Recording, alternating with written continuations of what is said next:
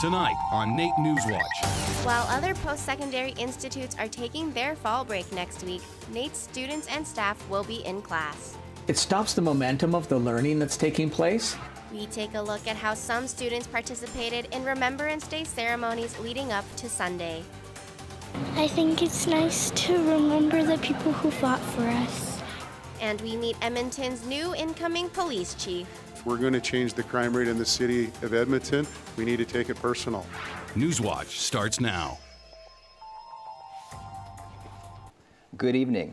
This time of year is one of the busiest for post-secondary students. Because of this, many schools have a fall break. However, NAIT does not. Our Libby Dirks joins us live from the South Lobby with more on this story. Thanks. It's that time of year again where many schools, such as the University of Alberta and MacEwan University, gives their students a break. And although NAIT does have a reading week in the winter semester, they do not have one in the fall semester. The 2018 fall semester here at NAIT provided staff and students with only one day off from school, Thanksgiving Monday. As opposed to many other post-secondary institutions that have up to a full week off per semester. The idea of putting a fall break in place here at NAIT has been discussed and debated for years. NAIT's a member, Bryn Lipinski, says it's the first thing that she brings up in meetings. I believe that it affects the students' well-being, so actually it's one of my goals to advocate for. The idea of a fall break has the support of many staff and students, including network engineering student Quinn, who believes a break would be beneficial for students' mental well-being. It would be helpful to have a breather now and then. It's a lot of work. Although there are many in favor of the idea of a fall break, there are some who aren't so sure. NAIT instructor Stuart Saraduke believes a fall break would not be beneficial and would in fact create some challenges. It stops the momentum of the learning that's taking place, and then when students get back, it takes a while for them to get back up to speed. I mean, we have a hard enough time when we come back in September, and students generally have forgotten a lot of things from the spring because they've just had 4 months off. There is a group at NAIT currently looking at options to try and find what best meets students' needs. However, NAIT representatives say that there are a lot of complexities involved, such as student loans, funding, scheduling, and staffing. As of right now, there are no set plans to put a break in the fall semester. However, it is a topic that is commonly discussed, so there's always that possibility of one in the future. Libby, how can students get involved and express their opinion on the matter? Well, they can talk to NAITSA representatives, such as Bryn Lipinski, the VP Academic, and express whether or not they think a fall break would be a good idea. The NAITSA office is located in room E131, or they can email NAITSA at asknaitsa@nait.ca. Libby, I'm sure anyone would love to have a few days off from work and school. So why is it important for NAIT to provide a fall break? Well, November is one of the toughest months for students' mental well-being. It's leading up to the stress of Christmas and just coming out of the stress of midterms. Also, suicide rates of students have gone up over the past few years, so it could be beneficial to give students a break. Thanks, Libby. That's our Libby Dirks reporting live from the South Lobby. You're watching NAIT NewsWatch, the next generation of news. This Remembrance Day marks the 100-year anniversary of the end of the First World War. On Sunday, people across Canada will be attending ceremonies to honor those who served. Students around Edmonton already took part in a touching service earlier this week. With more on how Edmonton is remembering, here's our Eric Bay. Thanks, guys. I'm outside of the Butterdome, where the largest Remembrance Day service in Edmonton will take place on Sunday. It's one of the many ceremonies to honor the men and women who served our country. Earlier this week, students were part of a special service where they placed poppies on the graves of soldiers across Edmonton. Hundreds of students braved the chilly weather in Edmonton on Monday to honor lives lost for No Stone Left Alone, an event where children across Canada place poppies on the headstones of Canadian soldiers to ensure their sacrifice is never forgotten. We shall not sleep, though poppies grow in Flanders fields. This year's ceremony had added significance as it is the 100-year anniversary of the armistice, which officially ended World War I. Over the course of the war, our country sent 60 650,000. 650,000 men and women to fight. 1 in 10 did not return. No Stone Left Alone was started in 2011 right here in Edmonton. The goal of the foundation is to have a poppy placed on the grave of every soldier in Canada so that none are forgotten. In 7 years, the event has expanded to 55 communities across the country, and the service is also held in Poland, with close to 9,000 students taking part this year, showing them the importance of remembering. I think it's nice to remember the people who fought for us in the wars. They're an inspiration.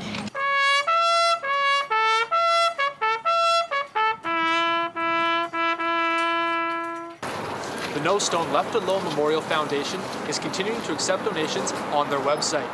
As for Remembrance Day, people are asked to arrive no later than 10 a.m. for the service held here at the Butterdome. There will also be a ceremony at City Hall starting at 10:15 a.m. and another one at the Legislature featuring a 21-gun salute. Back to you guys. Thanks, Eric. That's Eric Bay reporting from the Butterdome. Another Remembrance Day ceremony took place at the Alberta Legislature.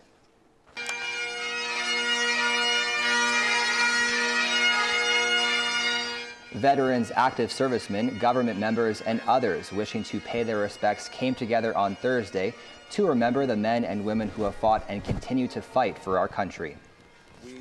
For me personally, I reflect back on my colleagues and soldiers that I've served with that did lose their lives in conflict. And I think about their families and the effect that it has on us as a country. This ceremony also honored Indigenous veterans, as November 8th is Aboriginal Veterans Day in Canada. Some tattoo artists in our area are using their talents to help soldiers.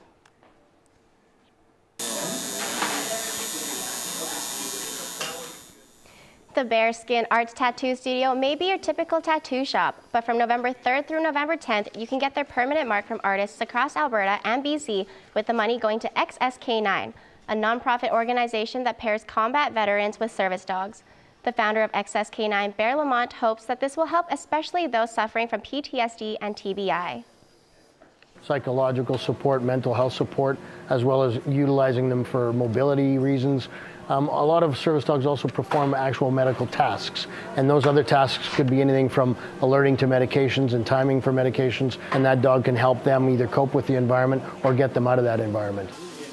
Lamont says that the organization is in its beginning stages. If you're not interested in getting a tattoo but still want to contribute to the cause, you can donate to their GoFundMe campaign. Edmonton now has a new top cop. I believe diversity and inclusion are our strengths, and I look forward to utilizing these strengths in helping building and keeping communities safe. Those were just a few words from Edmonton's incoming Police Chief Dale McPhee, the 23rd man to fulfill the role, replacing Chief Rod Connect. McPhee recently served as the Prince Albert Police Chief for 8 years and helped lead their police service to become the most culturally representative in Canada. I want to make sure that we include that diversity isn't just race, it isn't just gender, it's thinking, and it's all of the above. We need to be diverse right across the system so we actually reflect the population, but also reflect what the solutions are. And so that's what I tend to obviously learn more about. This St. Albert native is slated to begin in his role on February 1st, 2019. McPhee has been given a 5-year contract with EPS. Prices for homes are decreasing, but so are the numbers of houses being bought.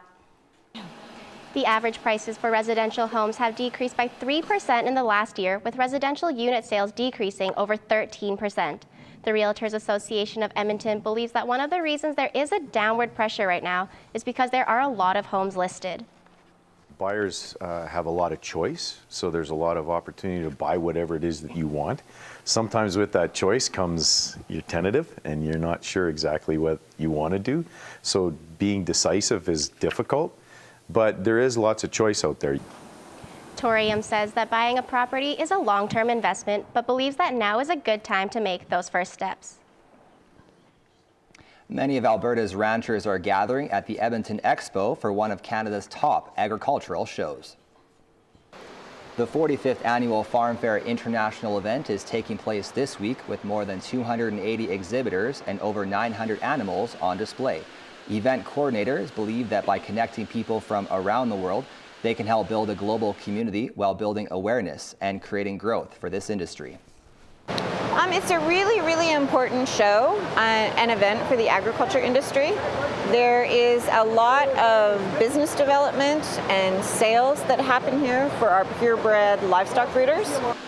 Farm Fair International runs until Sunday. For more information or to purchase your tickets, go online to farmfairinternational.com. Edmonton hosted a member of the royal family this week to help unveil the Edmonton River Valley tribute to the Queen. Her Royal Highness, the Princess Royal. Many of Alberta's community leaders gathered at the Government House on Tuesday evening to witness Lieutenant Governor Lois Mitchell alongside Her Royal Highness Princess Anne to announce a Commonwealth walkway for the city. The Secretary General of the Commonwealth says it was the Queen's idea to dedicate parts of the countries to enable them to make a contribution to keeping the climate the way we like it to be.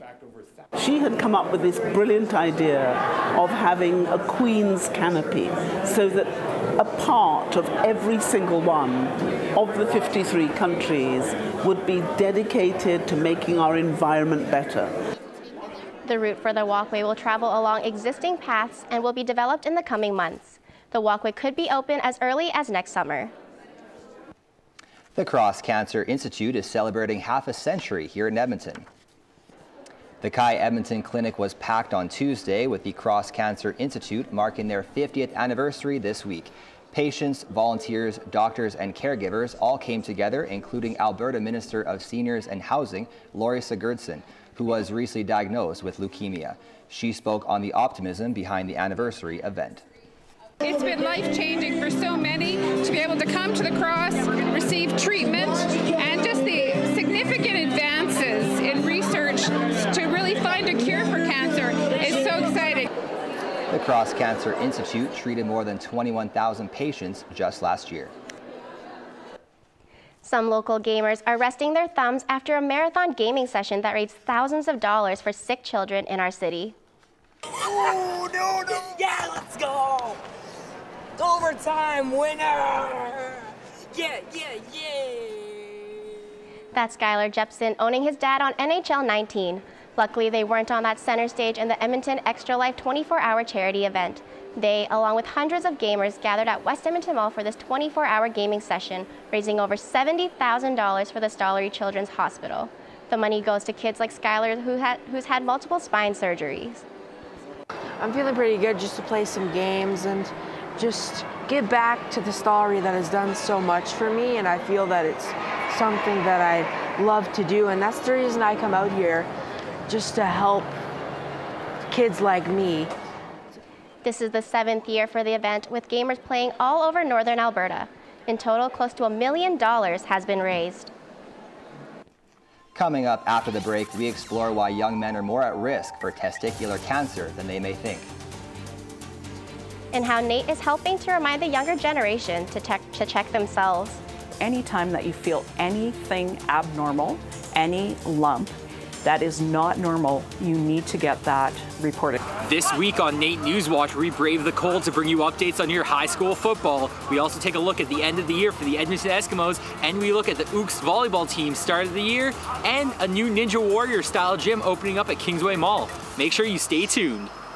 As you can see, it's raining all around me. The ground is very wet and slippery right now. It's most likely going to get worse as we move into the weekend. This is all going to freeze. It's going to be very slick on the sidewalks and on the roads. So be careful out there.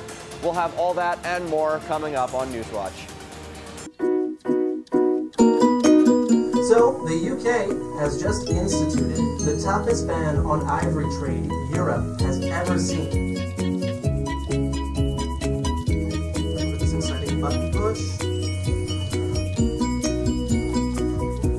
It's 1:59. My ears are bleeding. Underwear required over 40 stitches to her face. Good afternoon. It's 2 o'clock. I'm Jenna Winterburn with your NR92 News Update.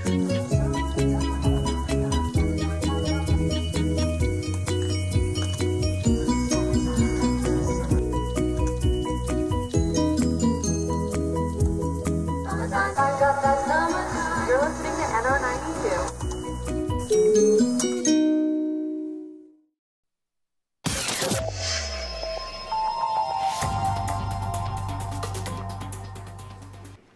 So, Ivina, we've had some pretty cool days this week, freezing rain this morning. It's hard to believe that we're still in fall. It feels a lot like wintertime or spring, almost like a combination of the two. I know, I am not a fan of the cold weather, but I did hear the weather's going to get better. Chance, what do you have for us? Well, guys, that's right. It has been fairly cold lately. It definitely feels a bit more like winter than fall. I have some good news coming up, I promise, but first we'll go through some other cities. First up is Calgary. So going into the weekend, they're going to be mostly cloudy. They're going to see a morning low of -3, an afternoon high of 0. So not too bad on that front. 60% chance of snow, so not bad. Moving on to Jasper, they're going to be partly cloudy as well with a 30% chance of precipitation. They're going to have a morning low of -6, an afternoon high of 3, which is not terrible. It will get a little bit colder for them going into Sunday, but it'll only get as low as -8, so not unbearable. Moving on to Fort McMurray, on Saturday they're going to be mostly cloudy with a few sunny breaks. It will be quite cold though. As you can see, they're going to have a low of -13 with a high of -7. Not very bright. It's going to get even colder on Sunday, getting as low as -16. So that's unfortunate. I do feel bad for anyone in Fort McMurray right now. Moving on to our own city of Edmonton, it's going to be a mix of sun and cloud on Saturday. With the temperature falling throughout the day, it'll get to about -5 most likely. 30% chance of precipitation. We may get 1 to 3 inches, or 1 to 3 centimeters rather, of snow. Not terrible, nothing we can't deal with. On Sunday, it's going to get pretty cold, getting as low as -12. During the week, it will probably warm up a little bit, however. So the averages for this time of year, usually about 1 degree high, -8 degree low, which is that's about where we are at the moment. The record high was set in 2005 at 17 degrees, which is very unseasonable. The record low was -30 in 1940. Very glad we are not there right now. That is unbelievably cold, so at least we can be glad we're not there yet. Back to you guys. NewsWatch Weather is brought to you by NR92, the station for the students. Thanks, Chance. Men are getting hit where it hurts the most, and young men are most at risk. That's why nursing students from MacEwan are visiting post-secondary schools educating students about testicular cancer. Ferdas Salatan reports. Testicular cancer. It doesn't have the same ringtone as, say, breast cancer. Christine Bannerman, supervisor over at NAIT Health Services, agrees that there is a stigma attached to this type of cancer. It seems it's kind of weird how breast cancer we're not afraid to talk about, but testicular cancer, it's a little. And testicular cancer is a young man's disease. But now that November is in full swing, she believes that it's a good reminder for men. The folks in the month of November will start doing their checks again, and then it'll fade off. But how do you check for testicular cancer anyways? It actually says, shower will get your nuts in the mood, okay? And then you roll one nut between your fingers, between your finger and your thumb, and you're checking for lumps and bumps. So testicular cancer is most common cancer in males age 15 to 39, and about 1,000 males in Canada are diagnosed every single year. Ashley Pike is a third-year nursing student over at MacEwan. This week, as part of Movember, she and her colleague, Julie Brell, set up a booth here at NAIT where they hope to educate these young men all about testicular cancer in a very intimate way.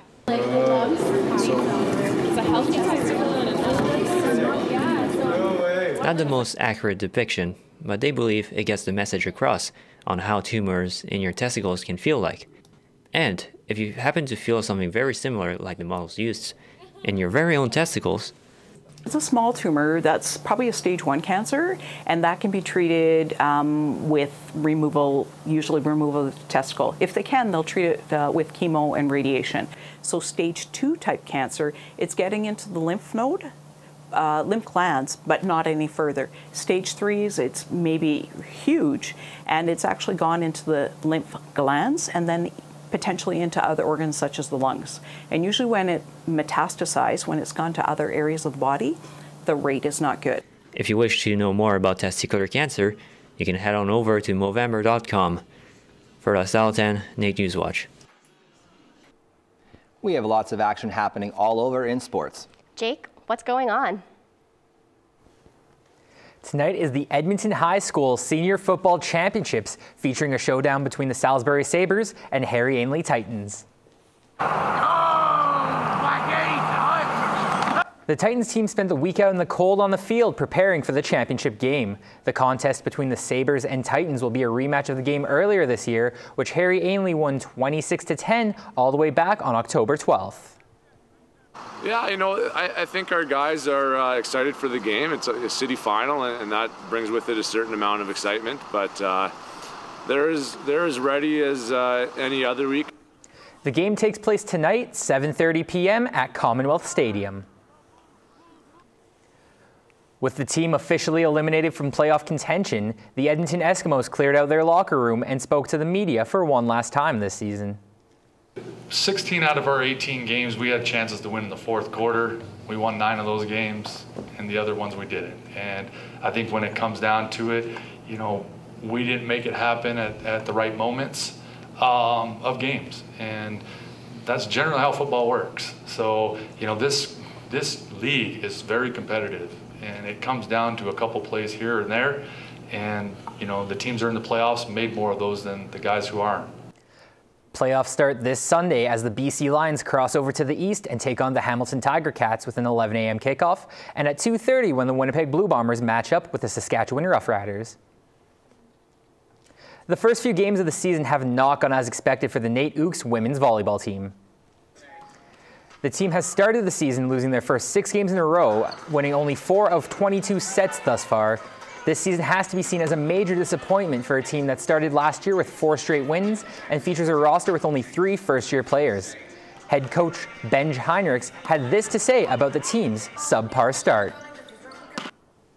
Yeah, absolutely. We haven't been as good offensively as we need to be. So the connection between putting up a good pass, which we've been doing, and then getting a quality set and having our hitters put the ball away. So that's the biggest area. We're serving and passing really well, which in volleyball fundamentally is the most important thing.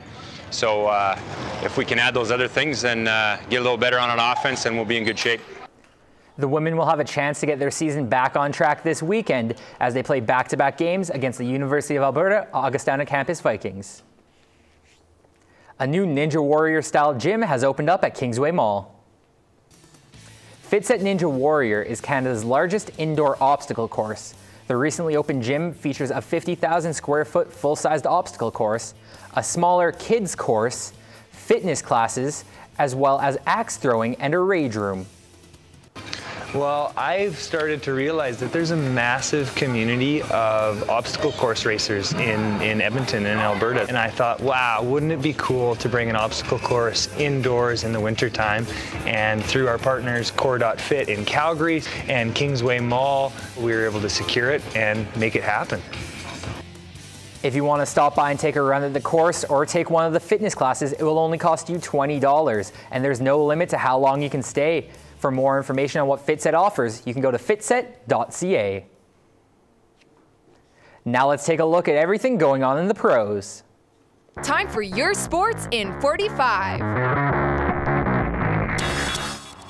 Wednesday night, the Toronto Raptors beat the Sacramento Kings 114-105, bringing their record to a league best 11 wins and 1 loss. Toronto will have a chance to pick up win number 12 tomorrow against the 4-8 New York Knicks. In hockey news, Pittsburgh Penguins star Evgeny Malkin has avoided a suspension after throwing a dangerous hit to the head of Washington Capitals player TJ Oshie in Wednesday night's 2-1 loss, and Chicago has fired longtime head coach Joel Quenneville. Coach Q was the NHL's longest tenured bench boss and has led Chicago to 3 Stanley Cups, including the first championship since 1961. And the UFC has decided to dissolve the men's 125-pound division as early as 2019, and they have already begun releasing fighters in that weight class from their contracts. That's been your sports in 45. So Jake, that Fitset Ninja Warrior gym looked really cool. Did you get a chance to take part in the obstacle course there? Well, I didn't get a chance to run any obstacles myself, but it looks so cool, and it's definitely something I'm looking forward to doing eventually. Yeah, for sure. Maybe we can go check it out after. I think that'd be a great idea. It's right across the street from us here at NAIT. It's over at Kingsway Mall. It's open there until the end of January. Awesome. Perfect. Right Thanks, for my Jake. birthday. Coming up after the break, a store that makes home improvement affordable. We'll take a look inside the Habitat for Humanity Restore, which provides affordable furniture and building supplies to those in need. We are known well for building materials, but we also take furniture and Hey, you there. We know you're on your phone. So are we. NR92, everywhere you are. We should talk, snap, and tweet some more. With you, wherever you go. NR92.com, the station for the students. NewsWatch jackets provided by Elite Promotional Marketing and Timberland Supply.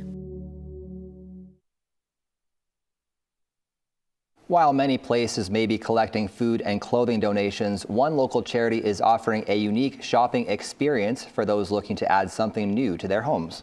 Buying building supplies and furniture may not be your go-to shopping trip, but it could help make a difference when you shop. Habitat for Humanity Restores are home and building supply stores that accept and resell new and gently used building materials at a discounted price. Consumers can find items such as doors, paint, furniture, and appliances. The funds they receive from these items are put towards funding local Habitat for Humanity building projects. The piece of the selling in the store and taking donations is one piece. The other is that we're keeping things out of the landfill. We're taking items that another retail place has not found a way to sell, and we are finding that buyer that is not typical by offering them the product at a lot less cost. Restores accept donations from the general public and businesses. For more information on how you can donate, volunteer, or to find a Restore near you, go online to their website, hfh.org. Well, Drew, the 100th Remembrance Day is on Sunday. Got any plans? Yeah, apparently there are a few plays going on this weekend, and I might go check one out. Bryn, what's going on in entertainment?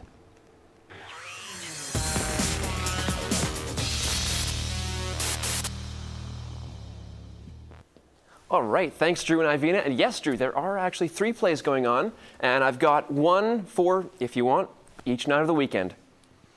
The first one had its world premiere just this week to honor the 100th anniversary of Remembrance Day. It's a comedy that takes place in World War I Europe. It's called The Comedy Company, and it follows a true story of the Princess Patricia Light Infantry Division from Edmonton, who made comedy sketches to improve the morale of troops. Their commander, Major Adamson, plucked 5 guys out of the line and said, "You boys are going to put on a show for the troops." And they were like, "What?" Adamson was a pretty radical guy, but he was the first guy to realize that the troops needed a little break from the ongoing madness that they were involved in. The Comedy Company has a 100% local cast, and it's running at the Varscona Theatre daily until Remembrance Day. Edmonton's own Top 40 Under 40 is celebrating its 10th anniversary. You know, to make an impact on other people out there and to receive a award like this as a result is huge for me. That's Emmett Hartfield right there, and there are 39 others like him. The Winspear Centre filled up Wednesday evening to honor them. They're all Edmontonians who made an impact in their community, in and out of their work life. It's not just a job to them, whatever they do. It's more than that. It's more of, you know, a mission to really contribute to the city 24/7. People can be nominated by their peers and coworkers, and then every year, Avenue Magazine chooses 40 of them to be recognized at this gala. They get a chance to network, and I've heard it looks pretty good on a resume. A new play in Edmonton takes audience participation to the next level. I read in newspaper ads that they're needing skilled workers. This is a pretty cool one. Viscosity is what it's called, and it follows the stories of real-life oil workers, and the dialogue is verbatim the words of actual interviews. Right now, the actors are talking to thin air. It looks a little strange, but during showtime, you can walk up to them, and they will start talking to you. Melissa Fingelstad is an actress in Viscosity, and she doesn't even call it a play. It's more of a visit into a gallery space almost, where you're going to come in and you're going to travel through the different spaces that are kind of installations of the small worlds that these workers live in. Some people will become the receiver, which means you're going to walk to, like, say, that table, and there's going to be an X on the chair, and you're going to sit down on that chair, and then the person who's sitting at that table that is the actor will start to tell you their story. Viscosity opened on Wednesday, and it's running all throughout next week as well. You can see it daily at the Fringe's Backstage Theatre. And with Remembrance Day on Sunday, I wanted to quickly mention a play happening at the Citadel. This is the third one. It's called Red Patch, and it's about the First Nations' involvement in World War I. It's to commemorate the 100th anniversary of the signing of the armistice, and it's running at the McLeod Theatre until Remembrance Day. And that's all for entertainment. Enjoy your weekend, everybody. I'm going to pass it back to Drew and Ivina. Thank you, Bryn, and thank you for joining us for this week's episode of NewsWatch. Thanks for joining us, and we'll see you next time. Have a good weekend.